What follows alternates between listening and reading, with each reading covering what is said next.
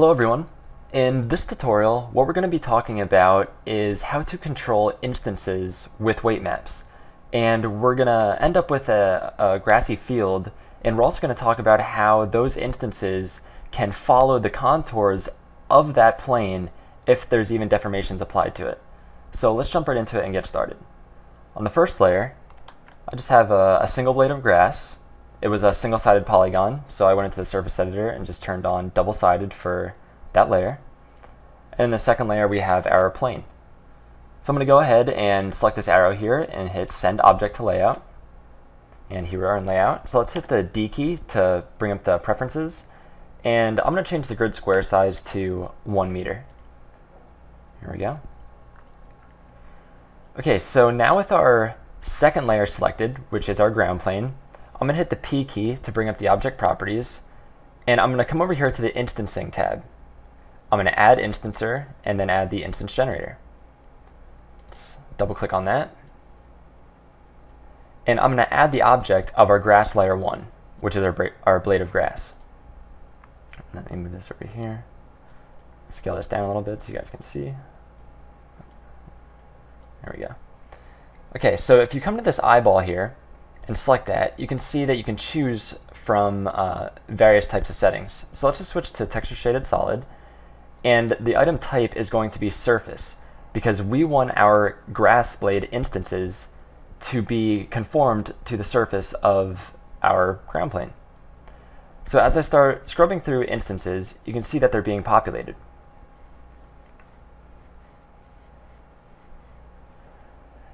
Now just so that this will go a little faster, I'm going to turn our texture shaded solid back to bounding box.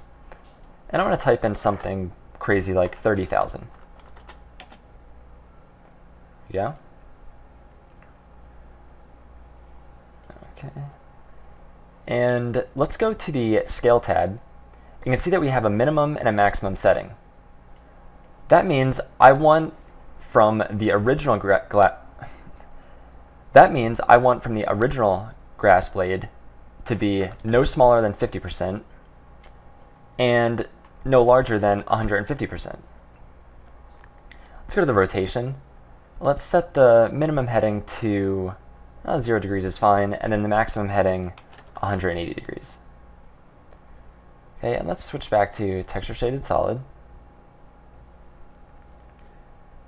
You can see that all our grass blades are now being instanced across that surface. So let's X out of this and go to the object properties of the second layer. And this time we're going to go to the Deform tab, and we're going to add a displacement map. And I'm going to choose a procedural texture, and turbulence is fine. And let's just change this to about 5 meters. And you can see that the instances are following the contours of that deformation. Just so we can see it, I'm going to boost it up to about 300%. And check that out. It's pretty cool. Okay, so what if we wanted to put a path going through this field? Well, it's actually really easy to do with weight maps, and the node flow is really easy to set up. It's only one weight map node. So let's go back to Modeler, and let's switch to a weight shade view. And what we're going to do is actually paint our path onto this.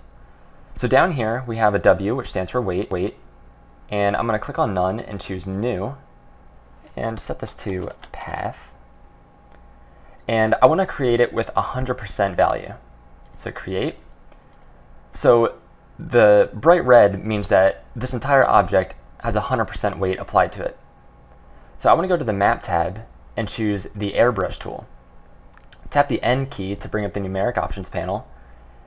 And I want our strength to be 100%, and I want to paint on 0% weight map. And if you right click in the viewport, you can see that we can adjust the radius.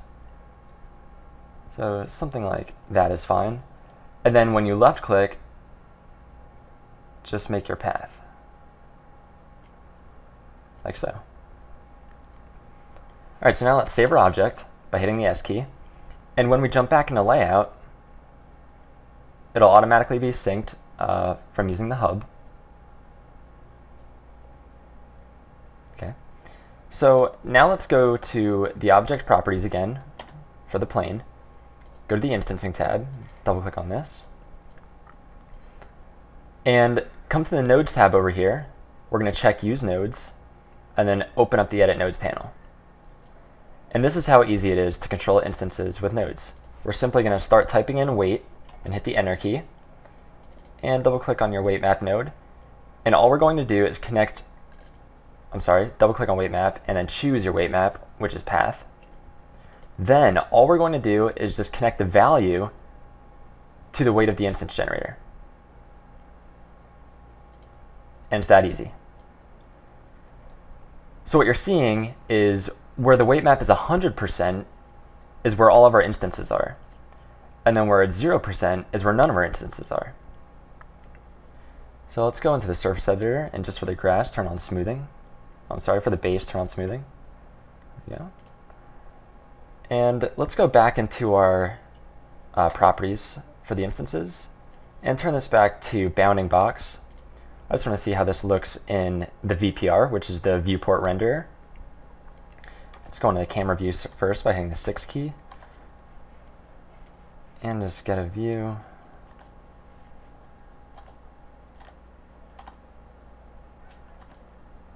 Like so. And turn on VPR. And let's hit Control F5 to bring up the effects tab and just check gradient backdrop. Alright, cool. We can go to render and go to the camera properties and add some anti-aliasing to this. So the minimum samples have to be at least 3. And we can just render this frame.